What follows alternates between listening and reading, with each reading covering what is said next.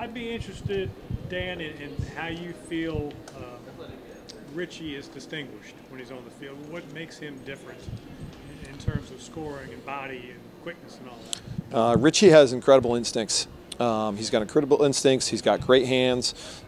He just understands the game, knows where to be and when to be there.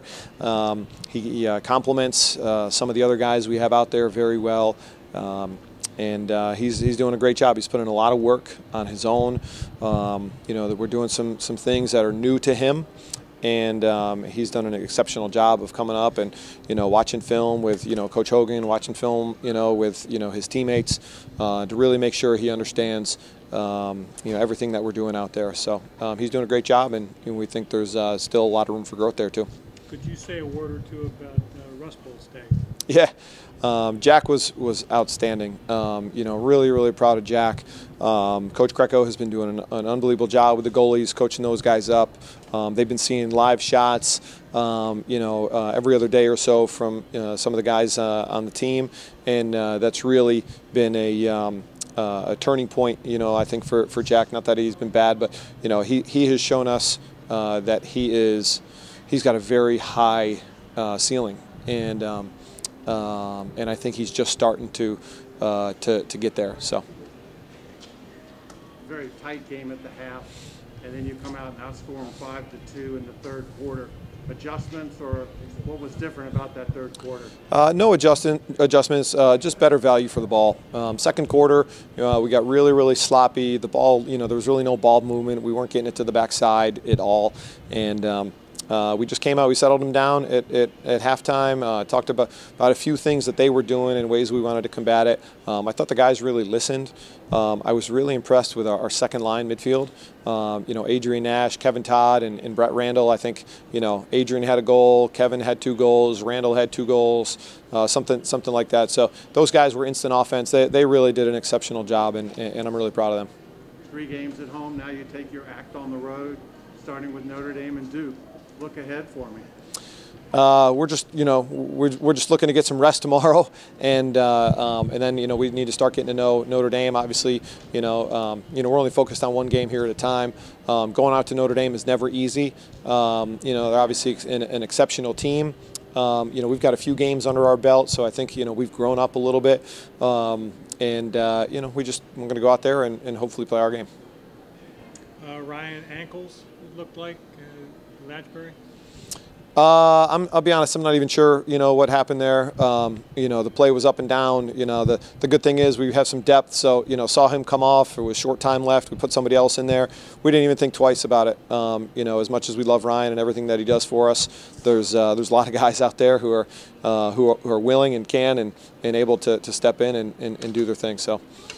We knew it was a short week, and Navy's a team where if you're not preparing enough, they're gonna kick you in the teeth right away. And we knew it was gonna be a hard fought battle, in and out, up and downs, and great team victory. Everyone, the effort was totally there. And one thing we were preaching the last couple of days is we've been putting in all the effort, but we need to play smarter. And I think we did that today, and I think it showed on the field. 14 saves and an assist. Your best day in goal this season as a Spider? Yeah. I was just seeing the ball well. I was seeing shots that I like to see. Our coach says low angle and contested, and I think our defense was doing really well with that, so they made my job easy. You're up, I think, 11-9 in the fourth quarter, and they're making a run, and you stoned them. I mean, the goaltender has the power to stop the run, right? Tell me about that save. Yeah, so, the goal before I was pretty upset about when they scored the 9th. I thought I was going to end the run there. So I knew coming in, I was like, I need to make this stop and, get this victory for our team. And I saw him kind of fade down a little bit, and I just followed his stick, and luckily I was able to match stick and stop it. Now, which are you more proud of, the 14 saves or the 60-yard assist? I don't know. I mean, I'm proud of both, but again, couldn't have done it without my teammates, and good for them helping me out all day, and just a great team victory. All right, last question. You've had 3 at home. Now you go on the road for 4, starting with Notre Dame and Duke. Tough tough road trip. Oh yeah, but that's exactly the type of teams we like to play.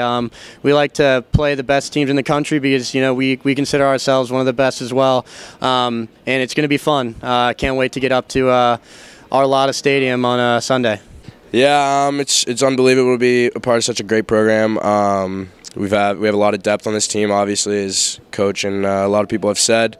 Just fortunate to be a part of this program and get the win.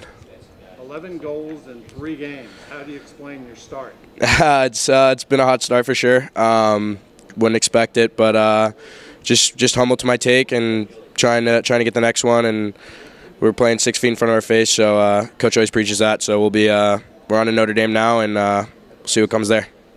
What is the advantage of your size in that sort of confined area you work? A lot of people give me a hard time for my size, but I think it really helps me with my shot. I get to get leverage and maybe see the game in a little higher advantage. But just like everybody else, I'm out there working, so yeah, we're doing well. If a team was going to pick a guy to defend, it would be Ryan, not the freshman. Do you think that has helped your scoring? Ryan's taken a lot of the pressure off of me. I think he had that last year with Teddy, and he's been great out there feeding me the ball, and I've been trying to reciprocate the message. But yeah, Ryan's so fun to play with, and he's an unbelievable player. Could you give us the brief story on how a guy from Colorado gets to Virginia? So yeah, I went to high school in Colorado, and then spent a post-grad year at the Hill Academy in Ontario, Canada, and I was just fortunate enough to have someone like Coach Shamati see me and get here, and it's an amazing experience. I've loved every moment of it. Was your post-grad year lacrosse related? Yes, it was. Yep. Plus, Richmond has done well recruiting Ontario. Yeah, we got one other Hill kid, Sonny. Jake Saunders. He's been a great asset to the team. Got hurt last year, but he's been doing great on ball defense and off ball, and he's been playing unreal. So, yeah, I love our team. We've been great on both sides of the ball.